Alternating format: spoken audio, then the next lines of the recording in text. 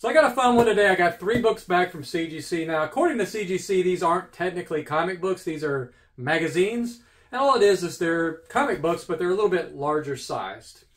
They're from the early 90s, I believe. And these are the last books I'm doing for the same friend that I had pressed some books for. I think I'd done the Green Lantern 87 and a couple other books for him as well. Some of you have probably seen that video in the past. So yeah. We've been waiting on these a while. Apparently magazines are a little bit slower on the turnaround time. It's been 6 weeks or more. I don't know. I don't have the exact dates in front of me, but it took quite a while for these books to come back. So I'm going to go ahead and get them unboxed here. Let's take a look and see what grades we got. All right, so we've got 3 issues. We got Brother Man number 5, number 3, and number 1. I'm going to start with number 5 and we'll go backwards. Now, if you want to know more about the history of Big City Comics, who created these books.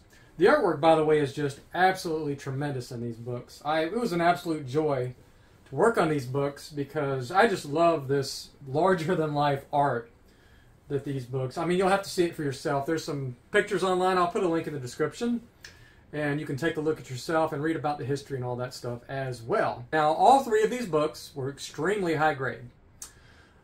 At least 9.6 after I was done. My grading tool, not knowing anything about these books, thinks they're 9.6, 9.8s. Borderline. 2 of them, I think, are slam dunk 9.8s, and I think that's number 3 and number 1. I'm really nervous on these because I want these grades to be the 9.6, 9.8. I don't want anything lower than that because I know they should not be lower than that. With that being said, let's go ahead and look at the first grade. Yes! Now, we got the 9.8. That was the one I thought we might get lower than 9.8. Maybe even I thought there was a chance of 9.4 on that one.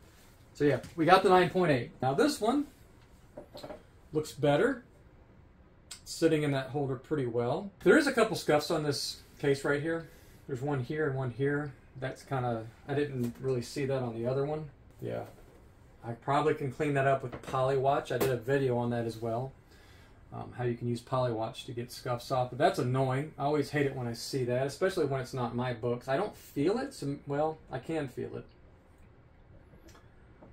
Yeah, that's frustrating. Oh well, let's see what the grade is. Now, this one was the nicest copy, I believe, of all 3 books.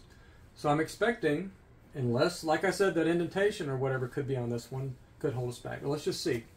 Okay, 2 of 3.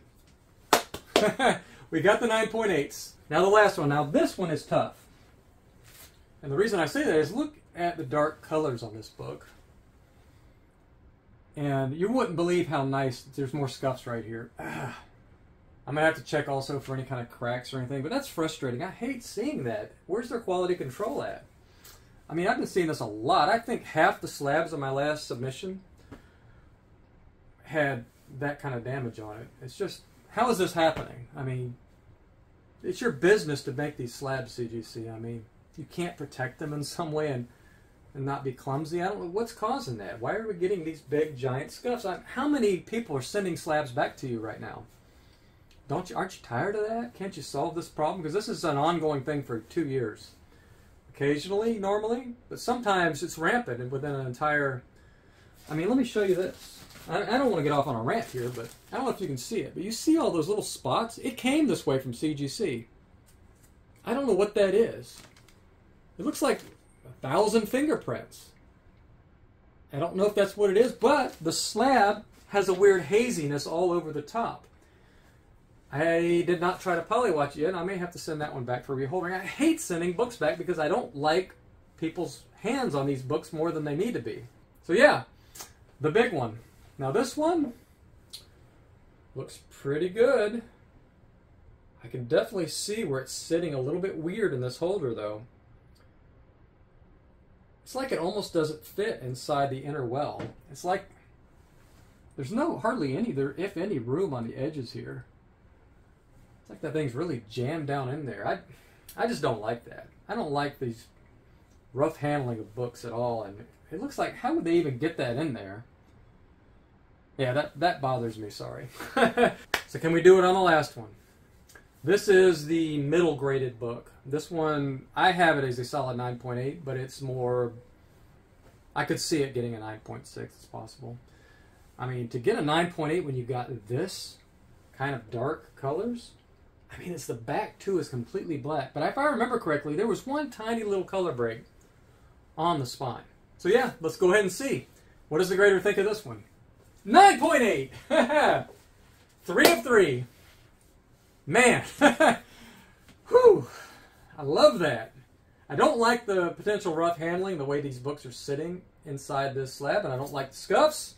I don't like the quality control aspect of it, but I do love the grades. I can't lie.